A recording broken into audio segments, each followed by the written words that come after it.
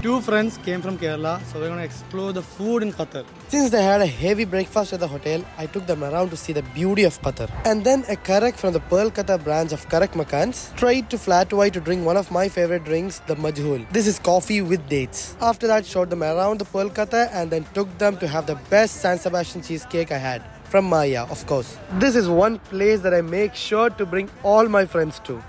How is it? It's like too good. Already had from Kerala.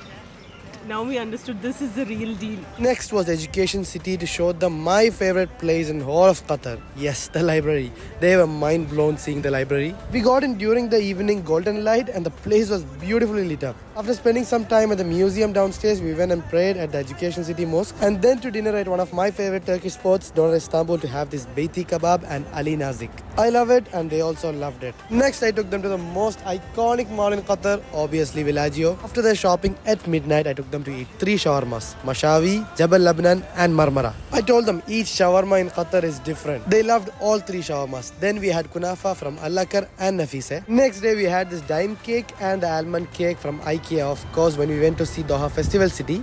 And finally we took them back to Villaggio to try the Mongolian grill from Attila. And that's it. We sent them back to Kerala with a full heart and a full stomach.